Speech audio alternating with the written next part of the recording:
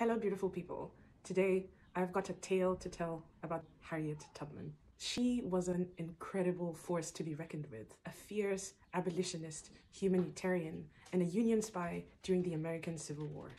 Born into slavery, Harriet made a daring escape to the North in the year 1849, leaving those chains behind. But she did not stop there. She became the ultimate conductor of the Underground Railroads, guiding over 300 enslaved individuals to freedom.